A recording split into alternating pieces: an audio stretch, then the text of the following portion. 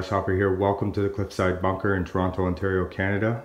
And this is part 2 of a mini series that I'm shooting footage of, basically just chronicling all the steps it took to come up with my new custom accidentalized game table I'm calling Omaha Beach. And this I'm calling The Middle, this episode The Middle, and we will be working in the middle of the table and not just the top, but we're going to flip it and we're going to start working on putting some legs on this sucker. So you can see that I have started to put hardware in the frame. Take a look at the edges there. We ended the last episode with the framing, but it was not fastened in. So you can see how we did that. Now that's a lot of hardware. I didn't want anything moving. And they're just brackets. You can get them at the building supply store. I got everything at Home Depot so far. So you can see how this one here, I did not want to put a bracket on the inside of the tray. Didn't want that lifting at all. Certainly didn't want to put a bracket on the inside of the dice tray where dice could be obstructed. So I measured straight down the middle with a little mark in the bottom of the table, and then I used a measuring tape and I put 2 screws from the bottom coming up. So those do not have brackets, but they have 2 screws from the bottom of the table coming up to fasten them in. And I even put a screw in the bottom in the center of this, even though the brackets are here to fasten it. I didn't want, again, any lift coming on this edge, like gaps, because the brackets are on this side, not on this side. Might get that gap. So now we created a bit of a level with these brackets, this hardware. And take a look here, we put one in the center just connecting. Remember, we're building on top of a plywood sheet 8x4 that was cut into 2 pieces of 4x4. So when we have the opportunity to put a joiner fasten in here that can stay, not temporary, then that's good. We're going to do that. So you can see that the screws and the bracket, even though it's slight, created a little bit of a level. So I'm going to go overkill and I'm going to put down another piece of MDF board. I'm going to show you what that looks like right now. Okay guys, I just put down my piece of MDF board, and what the goal is, we're going to try and hide as much of this hardware as possible. Now obviously we put it down, but we can still see the hardware. I'm going to try to explain much of my thinking behind this. So I told you that these brackets created a bit of a level coming up from that surface, and then also too these screws protrude upward as well. So I got an MDF board to place in the center to have that nice level that's going to be flush, and the next piece we put on, the last piece in the center that's going to act as our playing surface, will be able to go right over all of this stuff. So this creates a level where the next sheet sits on and is actually larger than this piece and goes right over all this. So that's my thinking. You can see that I got this piece of MDF board cut a couple of inches shorter than ultimately the big piece we're going to put on, which is going to go flush straight to the frame.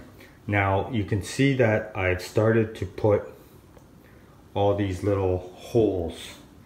Now I did glue down this piece of MDF. So this piece of MDF and this one are both glued down. This one on top of this with carpenter's glue. However, now that we know that the next piece is going to be the playing surface piece of wood, we can go ahead and we can fasten all of this together. We're going to screw it together using 1 inch. Now, when I'm buying screws, I always just make sure by eyeballing it. I mean, obviously this is 3/4. Now we got another piece of MDF there, okay? But we also have this piece of MDF. So this screw should not go through all the way, but it will go through most of it to fasten everything really nicely. Now, I started all these pre-drilled holes to make these go in easier, because it's not easy to drill into MDF without the starter holes, the pre-drilled holes. And you can see the drill bit I used, very tiny. Not a lot is needed to get started. It's going to make putting these screws in much easier. You don't have to do this with every screw that you put in, but sometimes it's good, like for example here and here. So we're going to have some screws. Nobody's going to see this surface. Again, one last middle piece of wood to go over top of all of this, and it's going to hide all that hardware that's fastening the frame together. Just a little something about this drill. The battery is low. I have to charge it almost every 15 minutes I use it. I really wanted to use this drill, even though I could have borrowed a friend's drill, which was much more powerful. But I've built 2 tables in the past.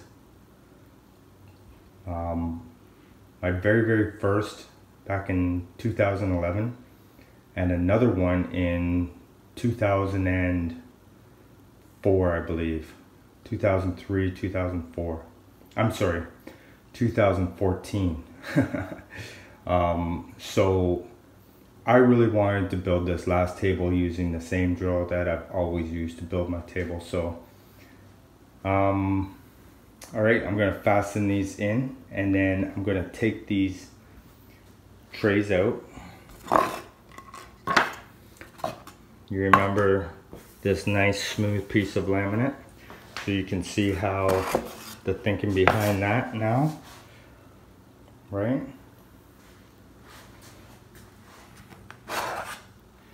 Nice beautiful piece of laminate underneath the trays. Keep everything nice and clean. No plywood for slivers. Alright. And then we're going to flip the table on its back, guys. We're not going to put down our playing surface piece of wood. I'm still debating whether or not I want to stain that last piece. I might. But it's not important right now. After I fasten in the MDF board and take out all the trays, we're going to flip it. We're going to start working on the bottom of the table. Be right back. Alright everybody, in the last clip I said that I was going to flip the table, work on the bottom, work on the legs, but the Home Depot didn't have some of the hardware I needed. So I'm going to delay that process, and while I was there I decided to get something at least for my trip, and I got the middle part. Remember in the last clip I explained that I was going to hide the hardware from the frame by adding yet another piece, a last piece in the center. Well, this is it. It's maple, it's smooth, a little bit more expensive than regular plywood. Alright, it's a smooth surface.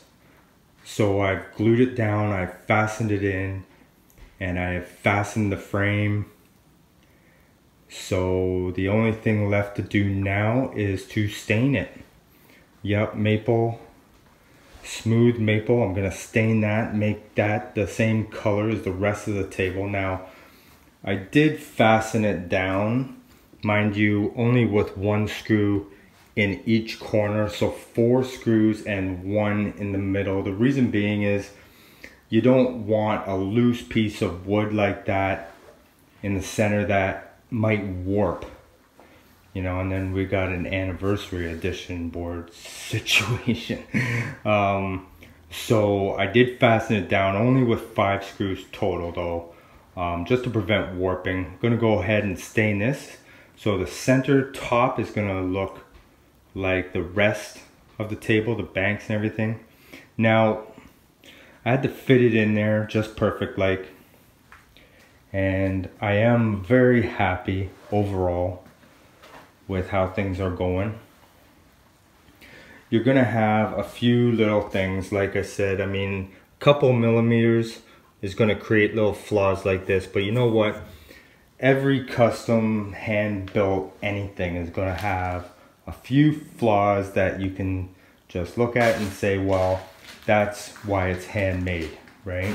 Human error a little bit, trying to minimize it, but fact is, my table has a few flaws that I'm fine with. All right, so gonna stain this. Really weird, interesting thing about this piece of maple I picked up from Home Depot. Got it cut as close as I could, and we're transporting it over here, and right away in the car it had a fish smell. Like, I've been fishing lots of times. This was definitely a fish smell. Like, it was either stored in a container or had something spilt on it or something, but this is a fishy piece of wood.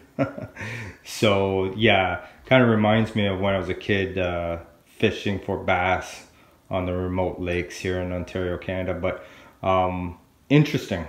So all kinds of interesting things. I have stories like that with every table I've built in the past. But yeah.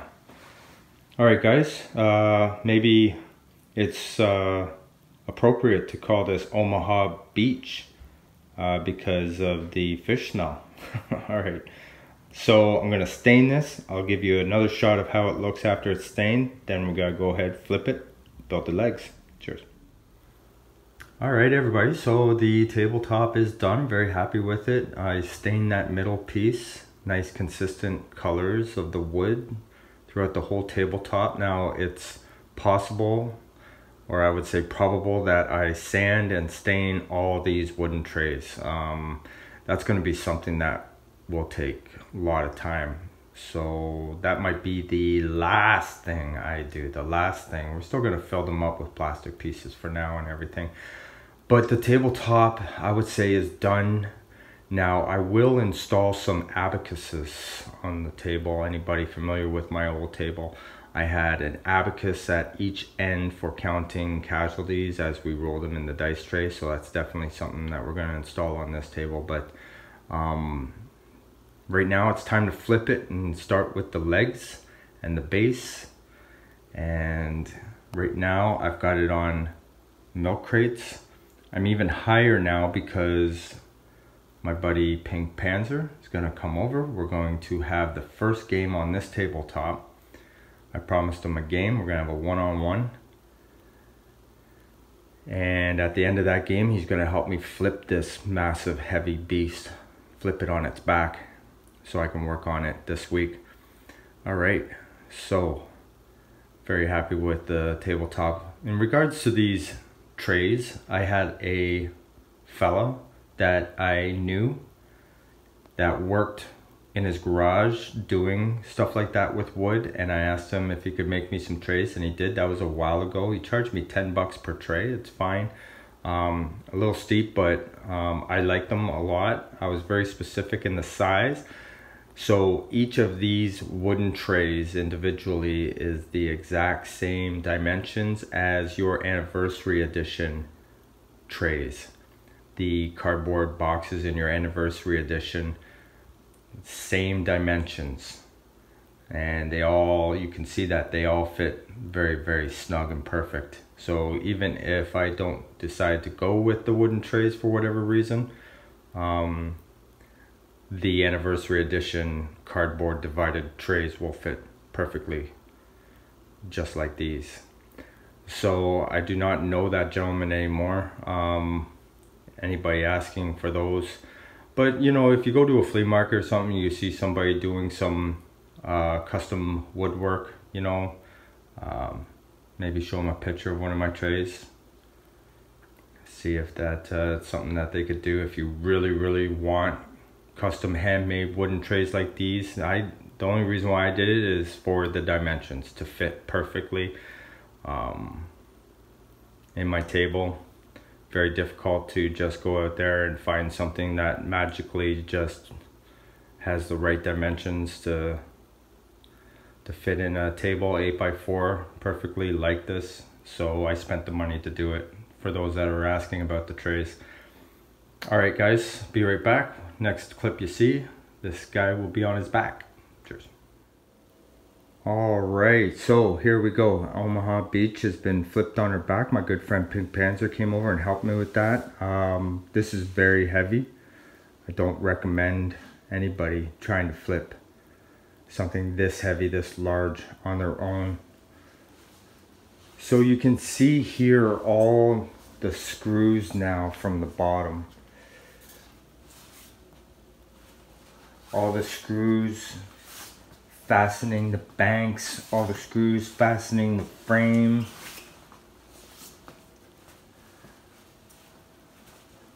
So obviously this is the bottom. We don't care how it looks. We're not going to stain it, of course. Now we're going to put our base structure, our legs. We need to build our legs. And I've got some hardware over here. I'm going to show you guys what my plan is with this stuff.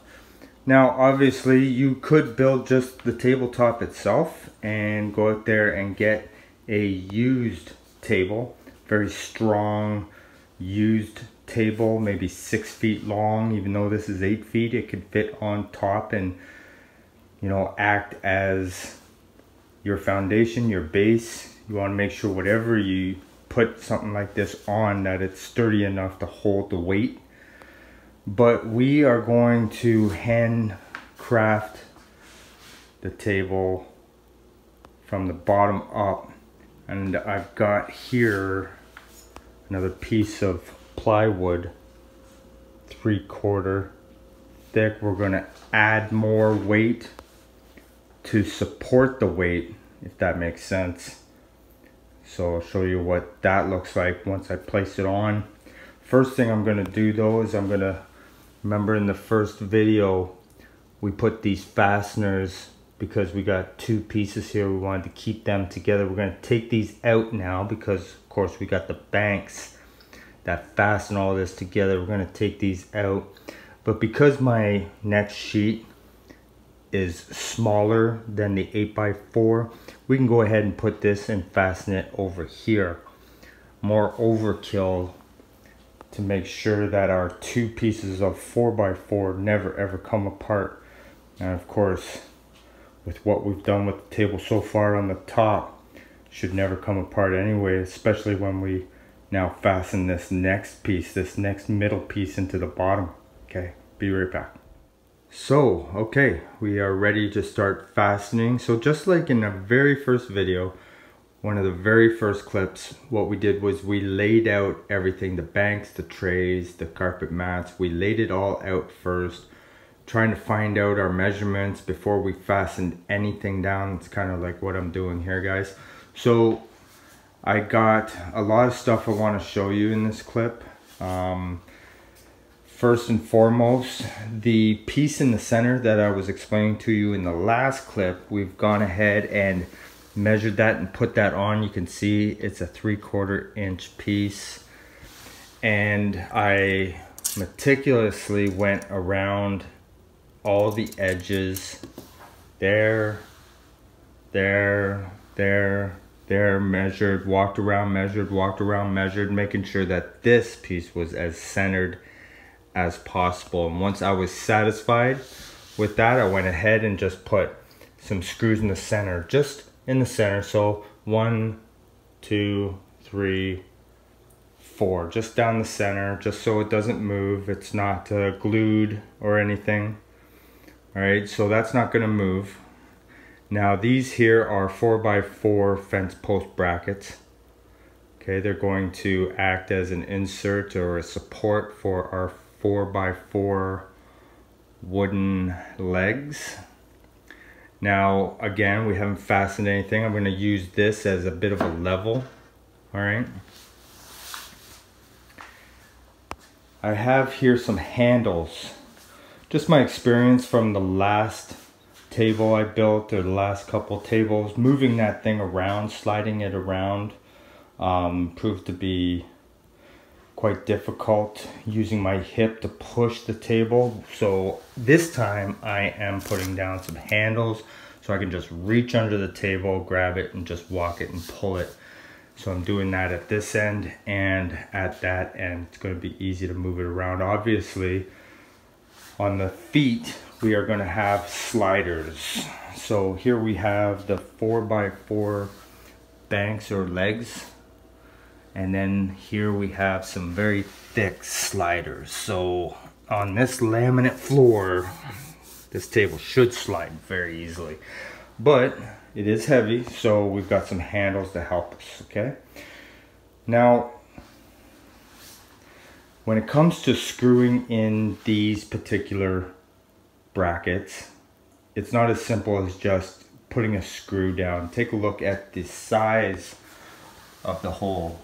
The size of the hole there. My lighting's not the best. I haven't put up a light yet, and the lighting that came with the apartment is not going to be sufficient for videos or gaming, so there is a light coming, but just want to show you the size of those. And we're going to use our drill, and we're going to make a pilot hole. Now, we don't want the drill bit to be too large, but this is what we're going to be using. Take a look there. So we've got a screw, washer, large washer, smaller washer, and we construct it like this. Okay.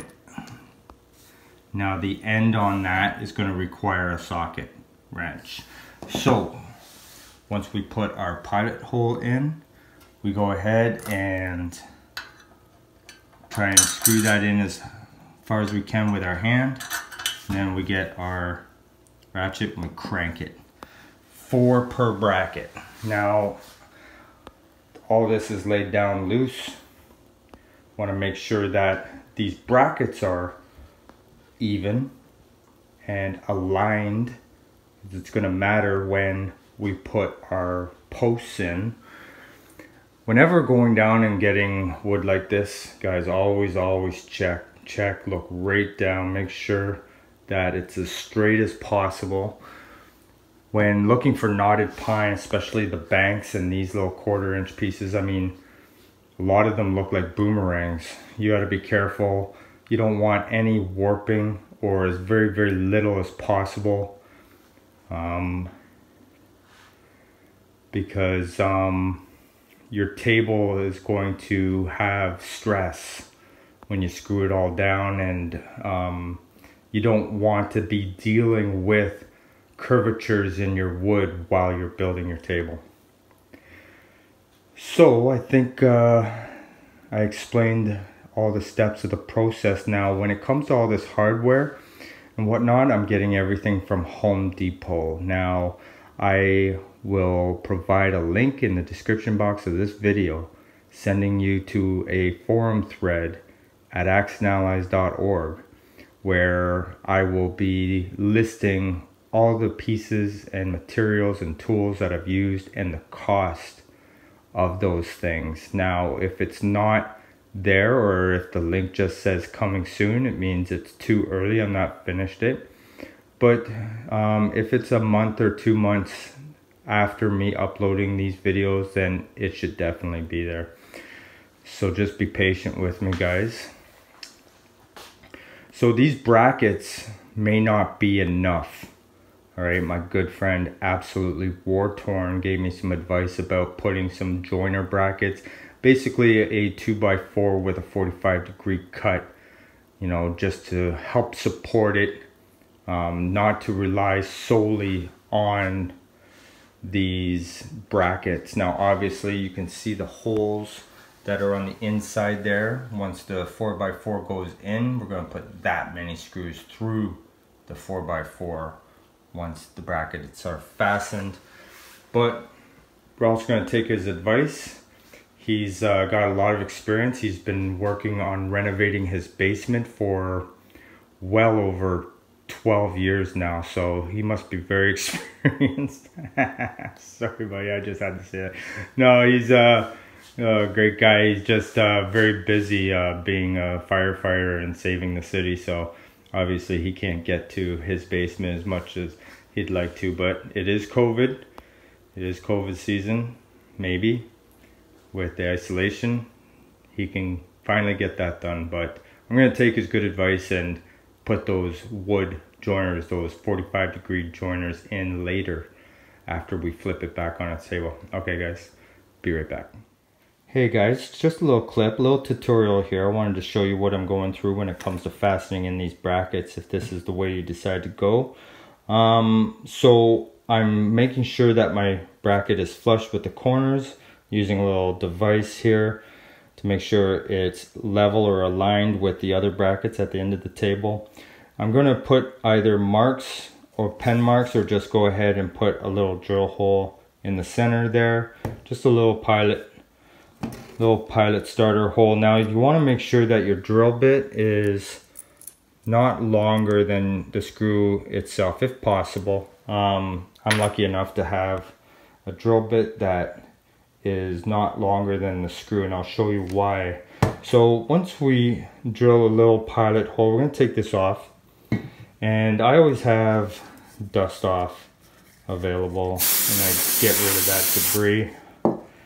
All right, now that the bracket's off, we got our pilot holes. We want to send this pilot hole straight through the other piece, all the way down.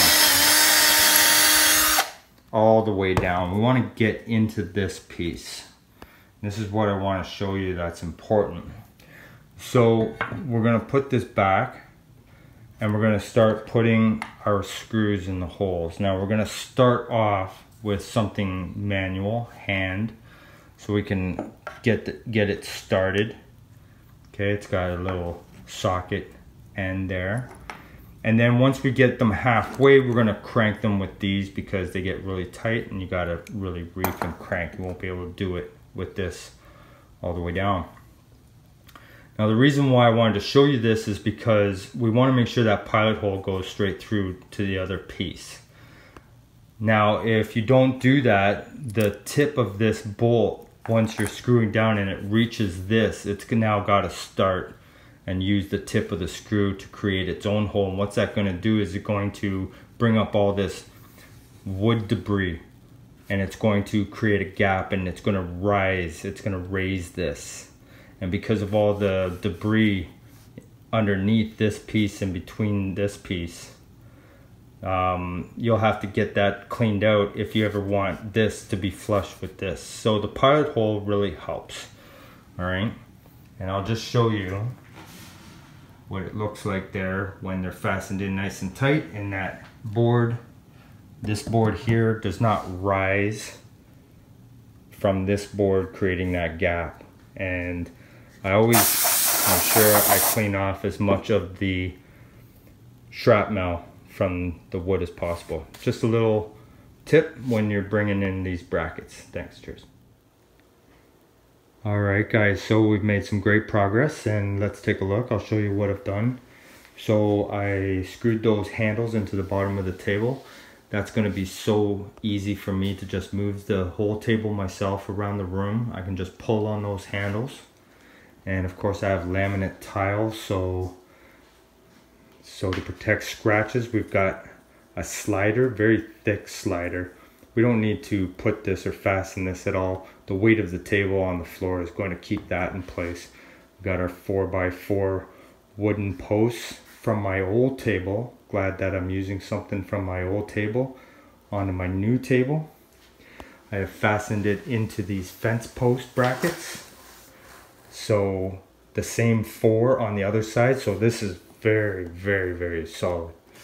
And of course our bracket fastened into this 3/4 inch plywood.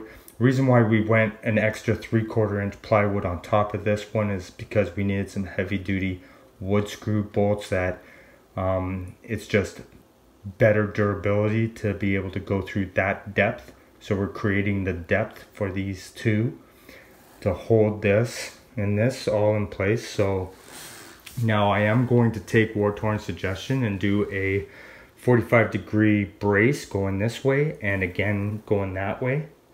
So even more support. The reason being as well is because you can never be too safe, but I'm only going with 4 legs. I've decided I'm only going with 4 legs.